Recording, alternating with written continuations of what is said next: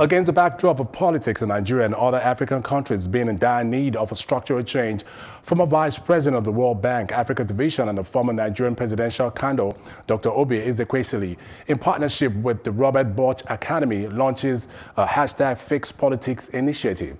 If Africa is to take advantage of the technological revolution's efficiencies to speed up the development ladder and catch up with other prosperous regions of the world, that we must then begin to fix our politics.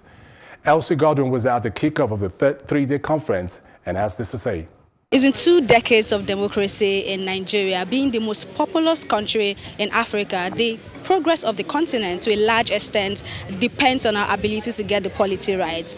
Despite cluster development, the layman can still feel the impact of poor politics in Africa. We're live at the kickoff of a 3-day conference tagged Fix Politics, an initiative by a former Vice President of the World Bank Africa Division and a former presidential candidate of Nigeria, Dr. Oby Ezekwesili. Even though we're discussing fixing politics, we're not discussing it from a partisan perspective.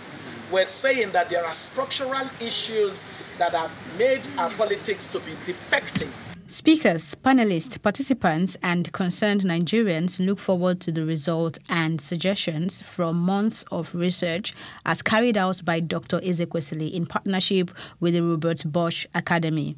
During the conference, I'm very much looking forward to hear about some of the findings and the whole work I know that has been going on through the working groups. And of course, it's not just the inputs. I very much hope that there's going to be a discussion with, I think, up to almost 200 people. It's all about reminding people about the power they have as citizens of the country. We're not just here for, the 4 years, every 4 years activity. Agreeing that politics in Nigeria and indeed Africa needs urgent fixing, this conference is expected to be an opportunity to address and reflect upon some of the issues plaguing politics on the continent. Our country, Nigeria, is not in a good place at this time.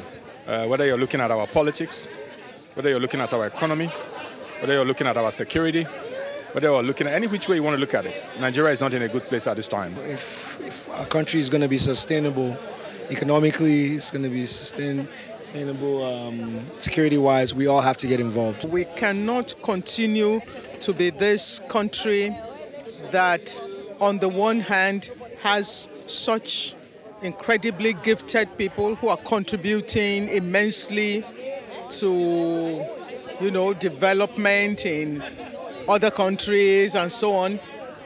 And then in our own country, we are in this mess. Elsie Godwin reporting for Plus TV Africa.